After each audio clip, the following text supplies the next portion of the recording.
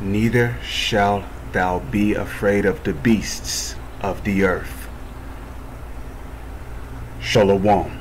First and foremost, giving all praises, honor, glory, respect, and blessings to Yahweh, Bahashem, Yahweh Shai, Bahashem Rachakwadash. Salutations to the Lord's elect on the four corners of the earth, pushing this truth and sincerity while patiently waiting for Yahweh Shai's return. And double honors to our apostles and elders of Great Millstone, which have taught us everything we know through the spirit and power of Yahweh, Bahashem, Yahweh Shai. Now the title of this article comes from the book of Job, chapter 5, verse 22.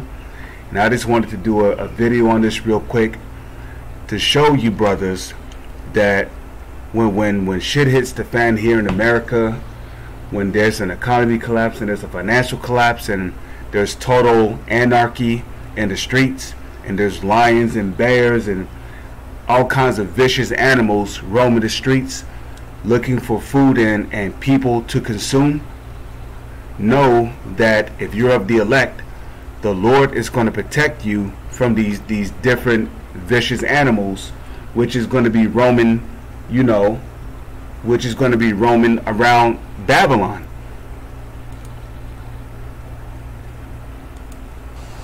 Big fella. What's going on, guys? Now the title of this video is called "Why Isn't Gator Attacking You?" Of course, this morning had 3 people in here doing my underwater gator tour, hanging out with Casper a little bit. Big fella. Look how cute he is, huh? Oh, but he's got his hand up on my arm here. You hanging out, big guy? Now, just because I guess I haven't talked about this in a while, I've been working with Casper for about 13 years now, and as you can see, he's very, very well trained, very, very smart, and we've been doing the underwater gator tour together for about 5 or 6 years now, and so he understands the tour, knows what to do, knows what his job is, and that he gets rewarded for it. I'm going to give him a treat right now, actually, so if I move over here and pull him over. Casper, come. So turn right around there. Come. Come here. Come. Good boy. There you go. Punch that down. There you go, big fella. Right here. Got a little bit of a, kind of like a little purr right there.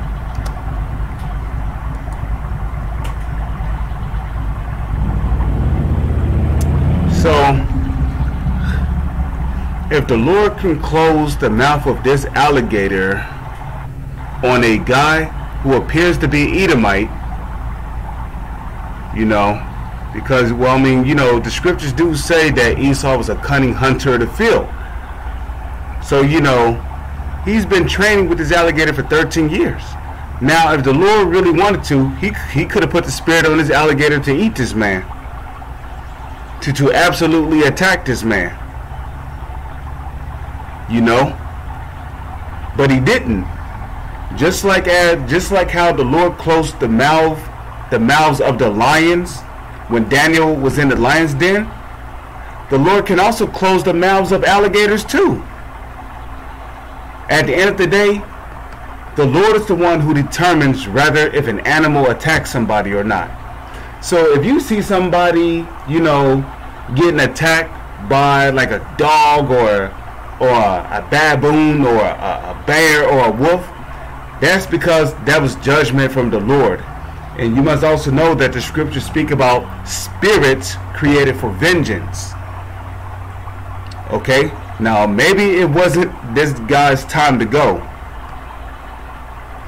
But know that when Jacob's trouble comes, well, like it tells you here, the Lord is going to shield you from the vicious animals of the field. Job chapter 5 verse 22, at destruction and famine thou shalt laugh, neither shalt thou be afraid of the beasts of the earth.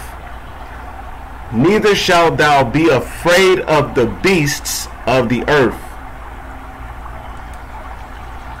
Okay? For thou shalt be in league with the stones of the field, and the beasts of the field shall be at peace with thee. You see? Okay, the Holy Scriptures also tells you that the Most High Yahweh, you know, through His Son Yahweh, the Most High Yahweh, He's the Father of all spirits. He's the Father of all spirits. So the Lord controls the spirits that's inside of your pets. If you have any pets, the Lord controls the spirit inside of your pets. He controls the spirits inside of birds.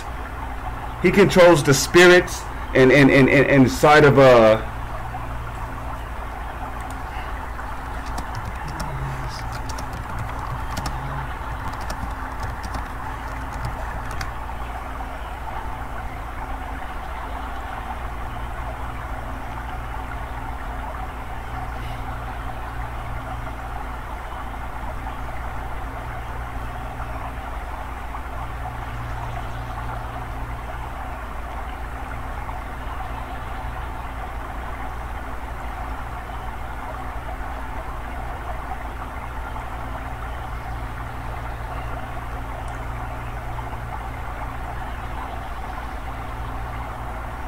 So this is the book of Numbers, chapter 27, verse 16.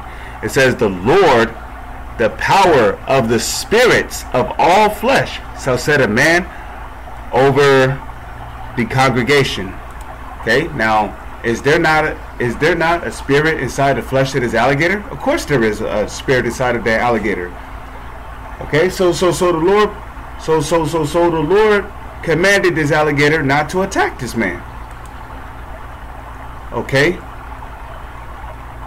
it says, "And they fell upon their faces and said, O Yahweh Ba'ashem Yahweh Shai, the God of the spirits of all flesh, shall no man sin, and wilt thou be wroth with all the congregation?" Now let's go up here to Hebrews chapter 12, verse 9. "Furthermore, we have had fathers of our flesh which corrected us, and we gave them reverence. Shall we not much rather be in subjection unto the Father of spirits and live?" So Yahweh, He is the Father of all spirits. Okay,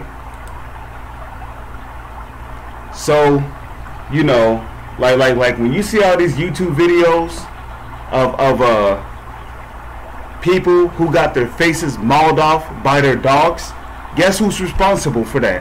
The Lord is. Because the Lord put the spirit on that dog to maul that person's face off.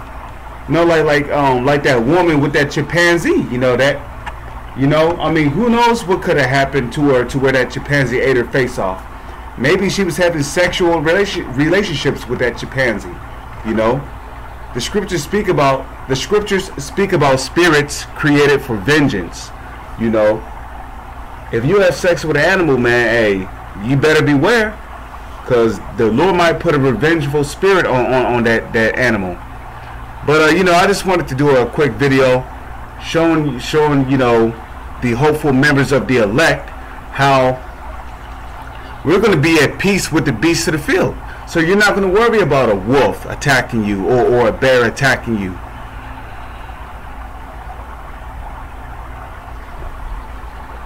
You're not going to worry about a tiger or a lion attacking you.